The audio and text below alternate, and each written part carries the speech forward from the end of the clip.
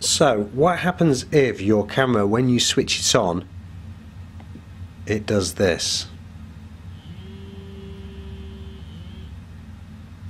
If your camera does this, then it's more than likely the issue is with the SD card, and this is what to do.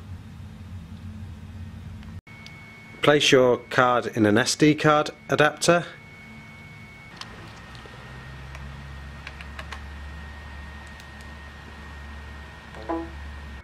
So if you go straight down to start, go to my computer, and what we're going to do is there's the SD card, and we're going to reformat the card. So I'm going to right click my mouse and it brings it up like that. I'm going to go format, and I'm going to go click format and start. That's the format complete.